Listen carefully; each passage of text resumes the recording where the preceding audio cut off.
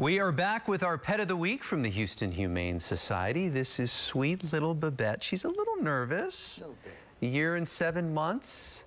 A terrier mix, a little scruffy terrier mix, right? She loves squeaky toys, head scratches, as you can tell. And yes, she does love to snuggle, and she just is as sweet as can be. She is. She's been at the Humane Society since about July, so she's ready to go to a forever home. You know, you can get Babette and other dogs as well. If you're interested in adopting this or another pet, you head to click2houston.com/pets. You'll be able to go ahead and pick up Babette. And they are currently taking applications on Babette.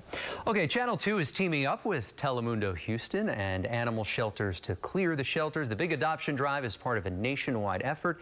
It is coming up next Saturday, August the 18th. You can find more information and learn which shelters are taking place in this event by going to our community page at click2houston.com. Have a great weekend.